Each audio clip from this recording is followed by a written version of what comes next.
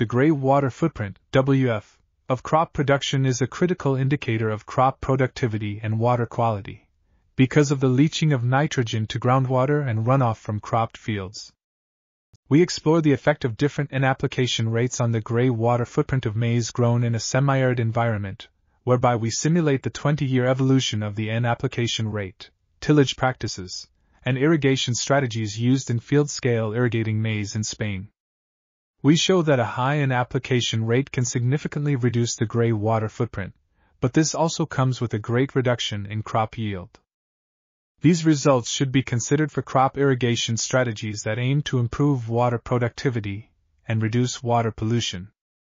This article is titled, Gray Water Footprint Reduction in Irrigated Crop Production, Effect of Nitrogen Application Rate, Nitrogen Form, Tillage Practice and Irrigation Strategy, and was authored by D. Chukalla, S. Krol, Y. Hoekstra and Y. Hoekstra.